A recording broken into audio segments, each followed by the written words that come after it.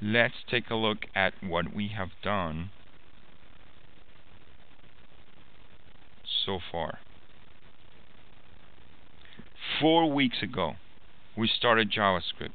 We did introduction to JavaScript, we did control statements, and JavaScript functions. 3 weeks ago, we covered JavaScript arrays and JavaScript objects and the DOM. 2 weeks ago, we covered events and XML. Tonight, we're going to be covering AJAX and web servers. Up to this point, you guys should know very well HTML, cascading style sheets, JavaScript, and tonight I'm going to show you how to use JavaScript asynchronously and how to actually deploy it in a web server. Up to tonight, you guys are able to produce a static web site. Totally. Okay? Your 9-page website. I'm not asking you for the AJAX piece. And we will be covering how to download and install a database, create a database, create tables, and populate data in those tables so that you can produce your database for the following week, next 5 weeks. Is that clear? So what is AJAX then?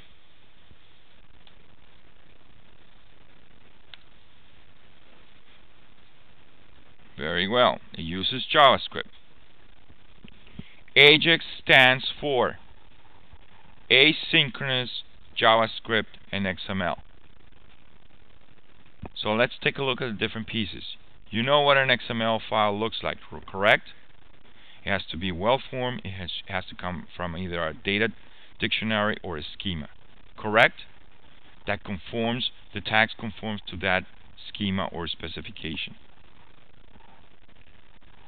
You guys know JavaScript, correct? JavaScript is a language, it's a scripting language that allows you to run locally on the browser, and it has all these different objects like date, like document, like window, and all these different methods, etc. Now, how can we combine JavaScript, which is a very powerful scripting language, with XML so that we can have data? Remember, XML is used to represent data, and be able to communicate with a server. Not only that, not only communicating on a regular basis, because that's what browsers do, they communicate with the server. But guess what? If the server has a hell of a time trying to produce the HTML that is going to respond back, the browser will just spin and spin. And have you guys had any experience like that on websites? The browser spins and spins and never comes back. That's the key part of AJAX. It's asynchronous. What does that mean? That is not synchronous. Yeah, very well. But what does that mean? It does not wait. It does not wait. It will pop a request to the server, and it will keep doing its thing locally, running, processing whatever it has to, and it does not wait for the server to answer. But it has to tell the server, when you are done, you're going to notify me the following way. So the AJAX call will require from you to produce code that will run when the server notifies the JavaScript, hey, I'm done. Okay? So that's the really neat part of the AJAX, that it's asynchronous. Now, that means that applications will run smoother and quicker, at least to the eye of the user. Okay? And in fact, the use of AJAX heavily on websites, it's what today it's called a Web 2.0 website. Have you guys heard the term Web 2.0? It's when a website behaves almost like an application that you have installed locally on your computer, either through a DVD or CD or whatever. Okay? And that's the idea, that the users of a web application will have the same experience, user-friendly experience, as a standalone application installed on your computer. So have you guys, any of you guys used, I don't know, Hotmail or Live.com or any one of those, or Google, any one of those email websites? You can actually do really cool stuff. You can click, drag, drop. You can answer emails, all that within one page. One page. Okay? You don't have to be refreshing stuff. And it's all constant asynchronous communication between your browser and the server. Okay? So, let's try our first example. Let's AJAX change this text. This is the code, and this is the result, right? Now, to accomplish AJAX, all browsers, well, by all browsers I mean IE7+, Firefox, Chrome, Opera, and Safari, okay? They have in them, embedded in them, an object called the XML HTTP request object. This is the object that is going to let you do asynchronous requests to any server. Okay? For those of you who would like to produce a web application, an AJAX compliant web application for old browsers like IE5 or IE6, you will have to download an ActiveX object from Microsoft and install it. And it's called the Microsoft XML HTTP. Nowadays, it's less common that users have the IE5 or the IE6. So I wouldn't worry so much about this. But when you produce an AJAX website, you have to keep track of the different versions of the browser that you're going to be able to provide functionality for. So in this case, if it's IE7, Firefox, Chrome, Opera, or Safari, you're going to be able to do something like this: new XML HTTP request. Okay? Now, when you say if window.xml HTTP request, what you're doing there is you're asking whether your browser contains that object or not. If it does contain, you're going to produce a new instance of that. Everybody clear on that? Okay. Now, what do we do with this object? This object has a property, and the property is called onReadyStateChange. This property is the property that gets notified by the server when it's done. And in fact, it will contain the code that it will run when the server notifies the browser that it's done. The onReadyStateChange. And what are you doing here?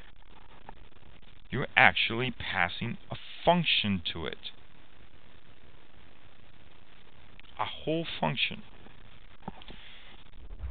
You guys remember when I said JavaScript is a very powerful scripting language, because not only you can pass as parameter integers and strings, you can also pass objects like dates and an XML object.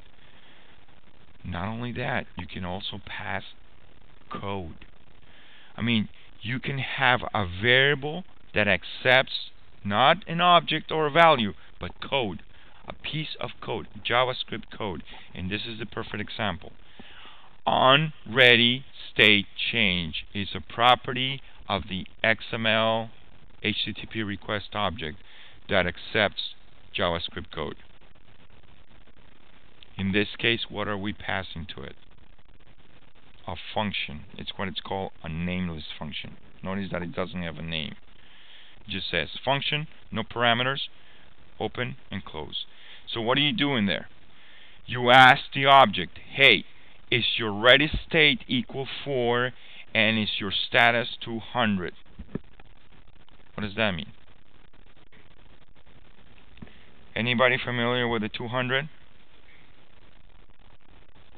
Anybody familiar with the 404? Have you gone to a database, to a website where you got a 404? That means the server is saying, you know what, I have no idea what document you're asking. I don't have that. Okay? I don't know if you guys have gotten any 500s. Sometimes you go to a website and you get a 500. That means the server is really messed up. Something is wrong with that server. Okay? When you get a 200, means I was able to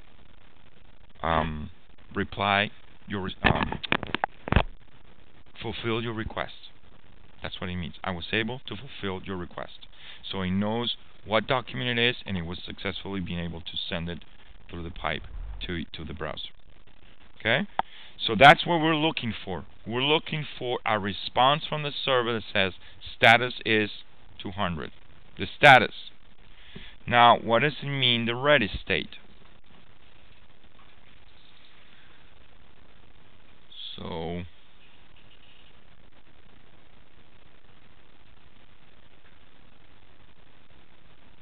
if we take a look at the ready state.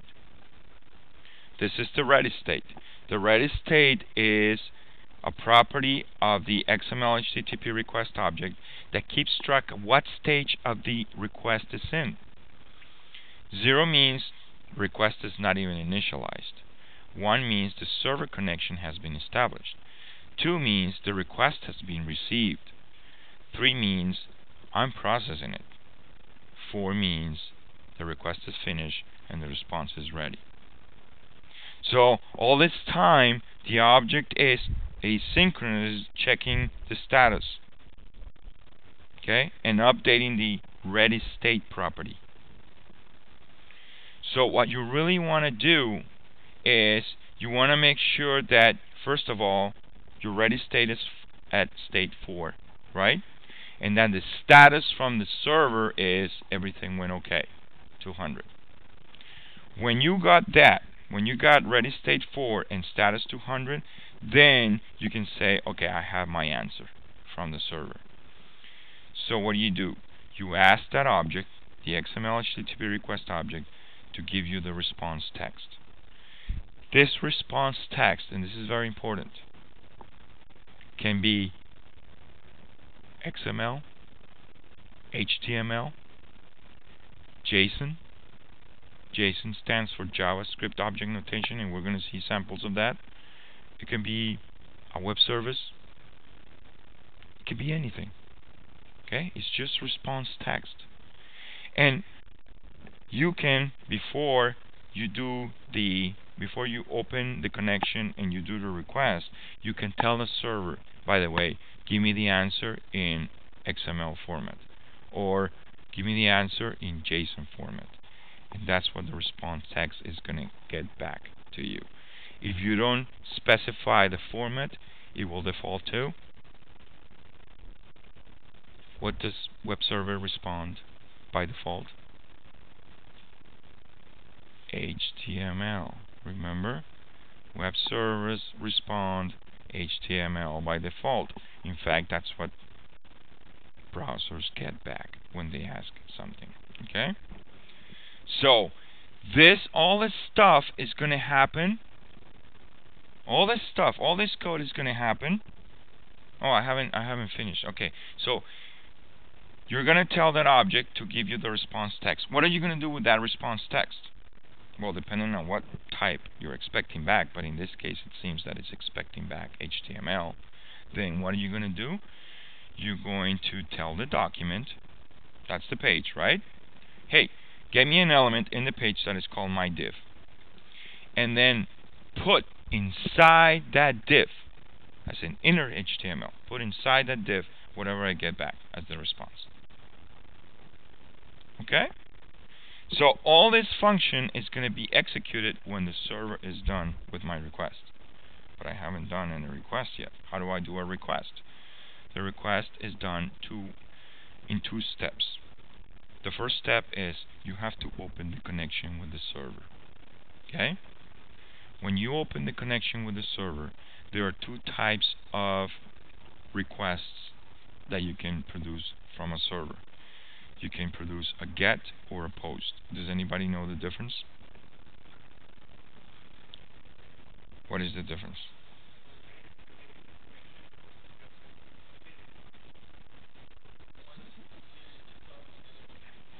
Exactly. But it started the way that he just mentioned it. Typically, when you do a GET, you're trying to get a document back. However, sometimes it's necessary to tell the server exactly what kind of document we want. So we have to pass parameters. In a GET, the parameters will show up in the URL. So just to give you an example, you just put in the URL domain name, nova.edu/documents/ask. Then you put a question mark. So you're asking for the file ask. And then you put a question mark. And then you put name value pairs of the parameters that you're asking for. So in this case, you can put in doc equals grades. So you're passing a parameter called doc, and the value of that parameter is grades. So you can see in a GET all the parameters being passed to the server. In a POST, you won't be able to do that. You won't be able to see the parameter. They're hidden. They're sent through a form. In a POST, typically you are asking information from the user, and you're taking those in a form and sending them to the browser. To the server. Okay? Yes.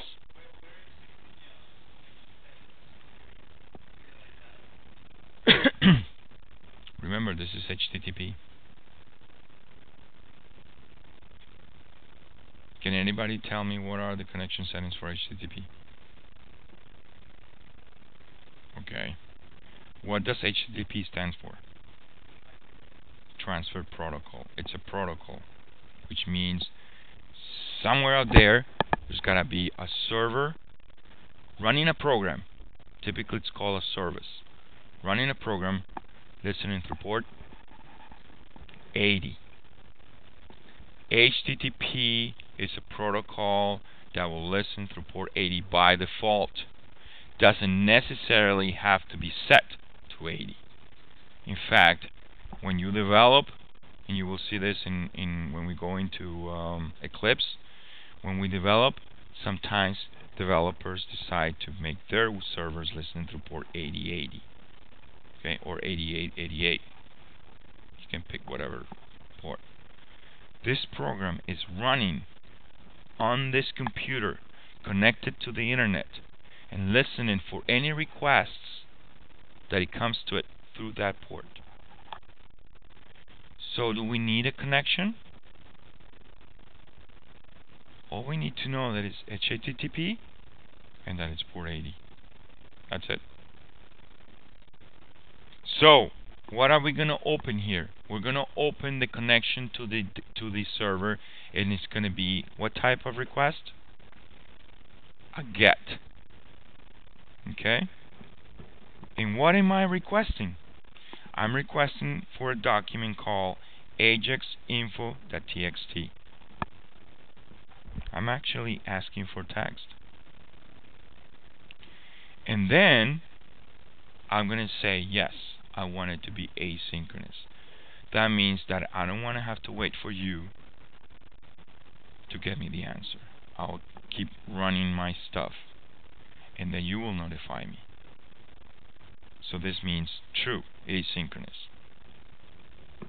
Okay? And then what do? You send that request.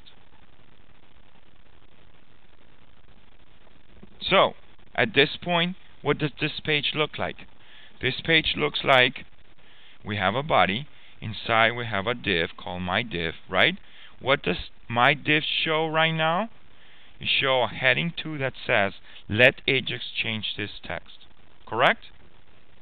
Then I have a button that shows in its face, change content. Correct? And in the onClick, I just call load XML doc, which is this function. This function is in charge of creating the XML HTTP request, creating the function that will get executed when it gets responded back, creating the connection, and sending it. Okay, so let's execute this.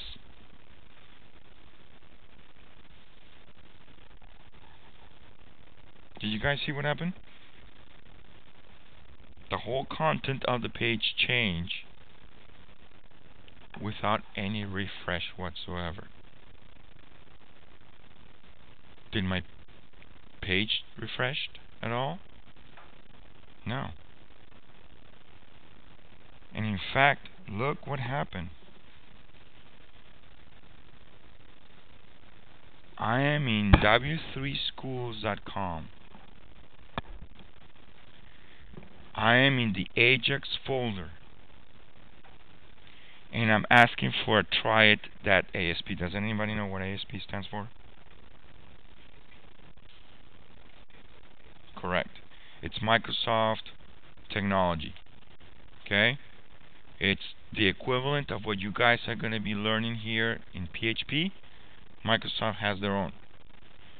And active server pages could be in VB script, JavaScript, C++, not C++, C#, VB, what else? J#. Any one of those languages. If you're proficient in any one of those languages, you can create an active server page. Okay? PHP is very particular, in which it has to be PHP. That's it. So, what am I asking from this guy? I'm asking for this document. And I apologize. I don't know why it's, all those things. It's trying to I think it's trying to correct them, right? It doesn't understand these concepts, so it's trying to correct them. Yeah, see? It thinks that this means frequent test, and so I have to add it to a dictionary.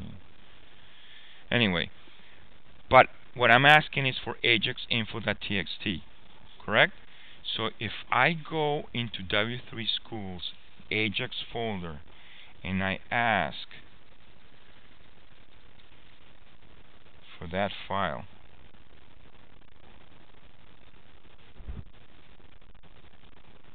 this is a real file in W3 Schools server. In fact, this file contains that.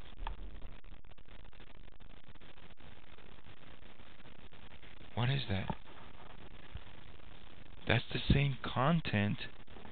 That's the same content that got displayed here. Like this.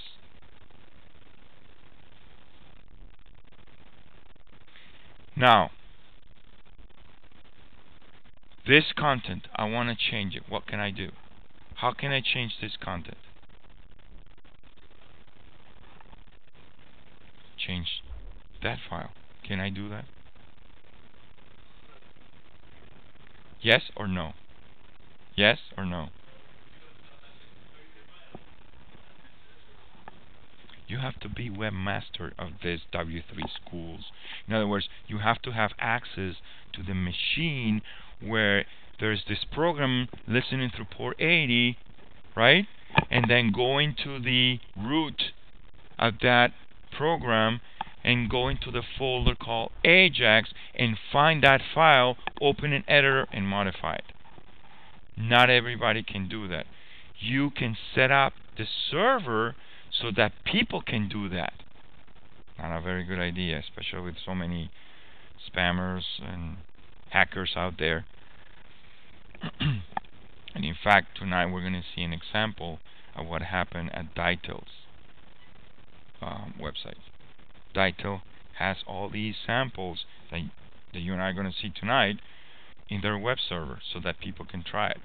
And people have messed that up because you have to give certain rights to the user so they can see the functionality. Unfortunately, those rights also mean that they can mess it up. So that's a good question. That's a good answer. You have to be the webmaster to be able to change that. But what is really important here is that you did not have to refresh the page. When you wanted to get that content there, all you had to do was click the button, and without refreshing the entire page, you got that content. That's what AJAX is all about. Okay? So now let's move on quickly into the titles examples, so we can answer Antonio's question. The first example is called the switch content. Okay? And if you guys read on the book, it says that when you hover over one of these, you should be able to get different content.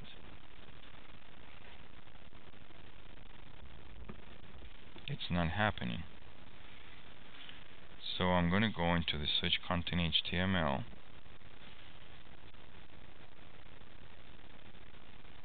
And I'm going to analyze it. So I see these 6 images, correct? See the 6 images? They come from the images folder, and each one is a cover of a book, I guess, right? When I mouse over the first one, I get to execute the JavaScript called getContent, and I pass an HTML.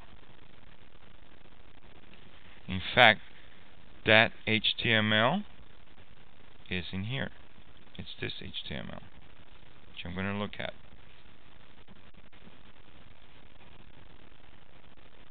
Looks like a very simple HTML, right? What do you have in there? C++ How to Program 6th edition.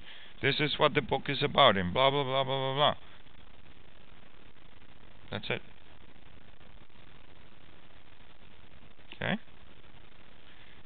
So I go back to switch content. So I'm going to execute get content with this HTML. So let's go to get content. Get content. I pass a URL. Same thing that we went through the first example. We create the XML HTTP request. We tell it to on ready state change, pass the state change. You guys see this? This is another way of providing the code. You say, hey, on ready state change, pass state change. And state change is a named function. Okay? So I could pass an unnamed, what's called an anonymous function, or I can pass a name of a function. And same thing, I open the connection, it's a get to that URL, and it's a true asynchronously, and then I send it. Okay? So what does state change have to do? Same deal. You test for ready state 4 and for status 200. When that happens, what are you going to do? You're going to tell the document to get to a tag called content area. Where is content area? Where is content area? Here it is. It's a div called content area. What do I have in there? A space initially, right? So I'm going to get that, and in the inner HTML, I'm going to put the response from the AJAX. Got it? So I know that I'm going to be getting HTML by default. Now, when I mouse out, which means I'm out of the image, I'm going to be executing clear content. And clear content, all it does is tell the document to get you that content area, and in the inner HTML you put nothing. So it gives you the impression that you just wiped it out.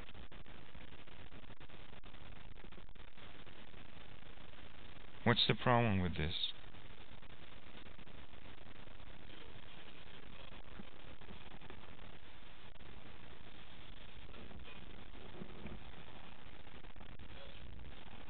That's what your question was, right? Okay, let's backtrack for a second. Can anybody tell me what's in my URL in my browser right now? It's a file. It's a file. Is it an HTTP request? No. XML HTTP request. What does that tell you? It needs the server to communicate. It will not do any queries for you if you're trying the file. Now, all this time, the last 7 weeks, you guys have been turning to me a folder with HTML pages, images, JavaScript, cascading style sheets. I just go in there, double click.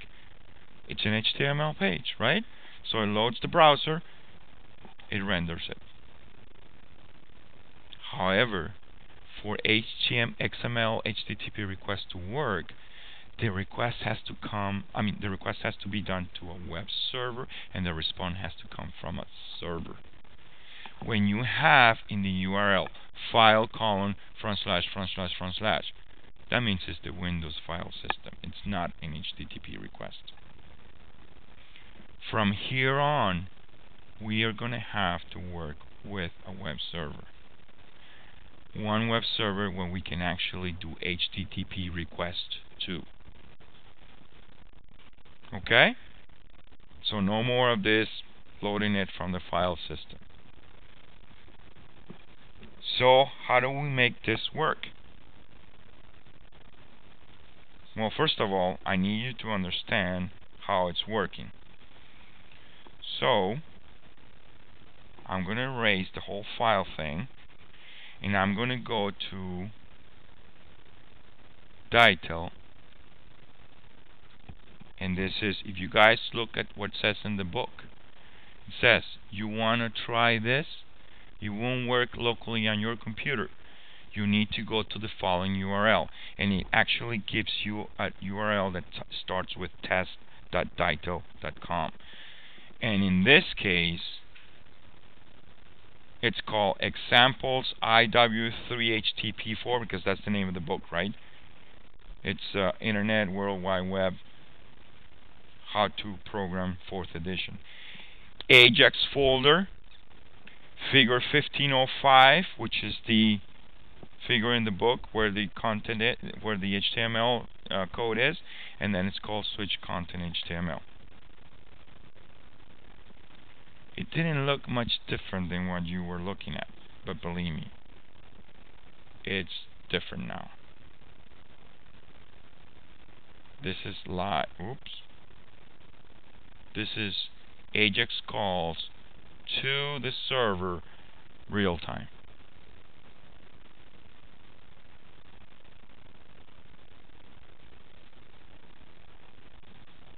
So you are displaying the HTML pages that you asked for.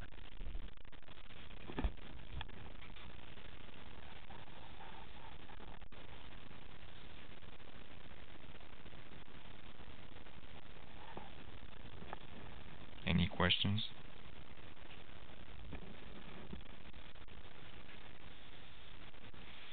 Let's move on to the next example.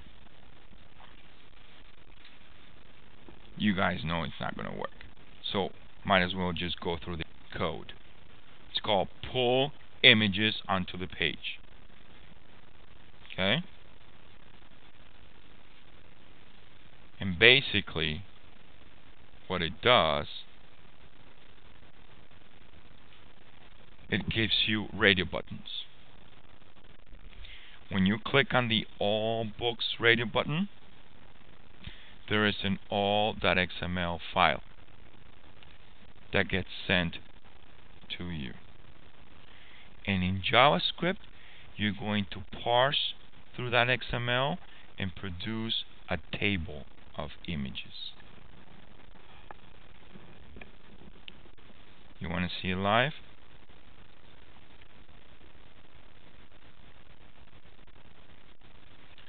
What is it? Test, title, examples.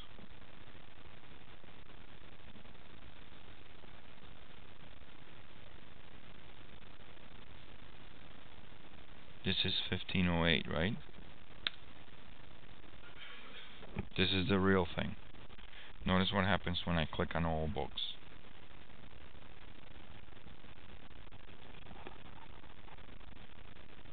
Notice what happens when I click on simply books, on how to program books.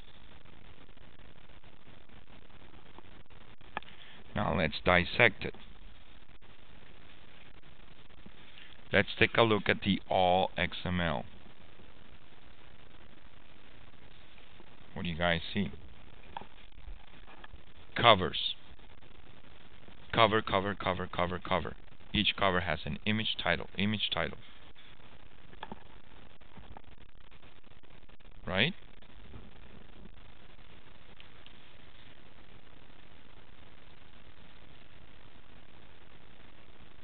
How many do we have here?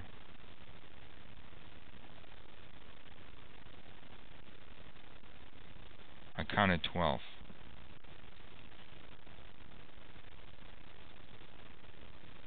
I counted one more. I mean one less. It's 13. 1, 2, 3, 4, 5, 6, 7, 8, 9, 10, 11. Yes. Yes, there are 11 covers. You guys see that? And there are 11 covers there. Okay? So how are we producing that out of an XML?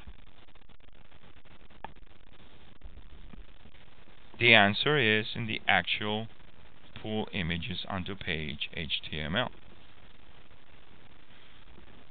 When I click on the radio button all, the on-click will take me to a JavaScript called getImages. And I pass that XML name. The XML name, right? So if I go into getImages, this is it. Pass the name of the XML, create your HTTP request. On ready stage, you're just going to do process response, and we're going to get to that in a few minutes. It's going to be a get of that XML. And then you just send it. So the big piece of the functionality is going to be on this JavaScript, obviously. You would expect that. What does process response do when you get the XML back from the server? On 4 and on 200, you're just going to clear the table. And clear the table, basically what it does, it tells the document to get covers, and you wipe out the inner HTML of covers. Who is covers? Covers is this div. Right? So that's what clear table does. And then what do? Look at this. This is pretty neat. You take that object, which is the XHTML request object, and now you do not take the response as text. Remember before we were saying dot response text. Why don't we do that? Because we know we're expecting an XML back. In fact, I'm doing a get of that URL. And that URL is either one of these. This XML, this XML, this XML. You want to see it? Let's ask for it. Raw.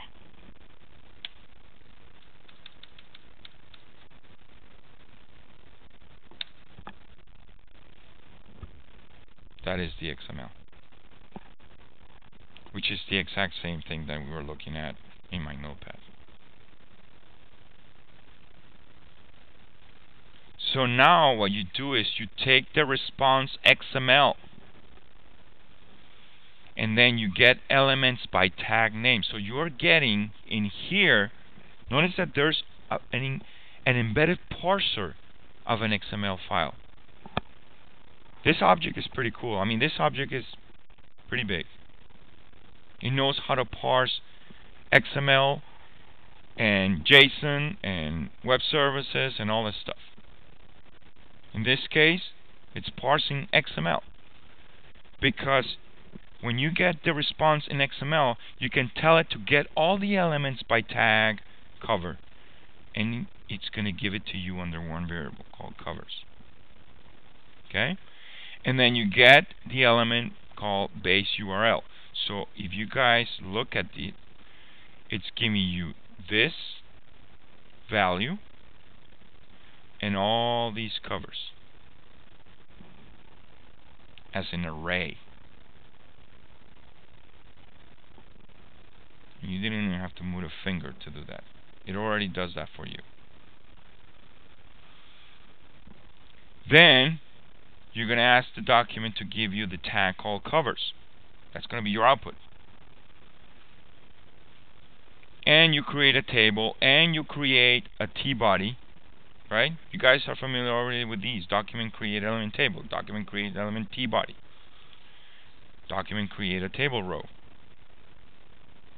And basically all you're doing is creating a table with table rows, with table data, and inside each table data you're creating an image. And where is the image information coming from? From the array that was produced by getting the XML parsed.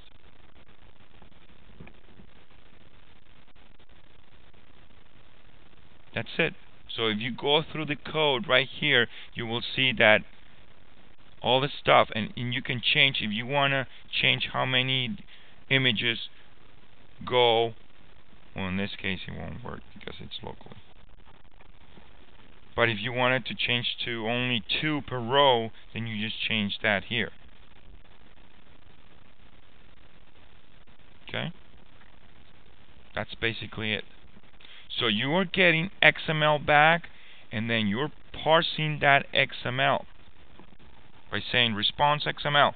You're parsing it, and you're getting, in this case, you're querying it. Get all the elements by tag name cover, and it automatically gives you an array. Okay? So we've seen an asynchronous request of HTML. We've seen an asynchronous request of XML. Let's take a break, and then we're going to see an asynchronous request of JSON and how to download the Apache web server and make all this stuff work locally on my computer, so I don't have to rely on Dytel's web server.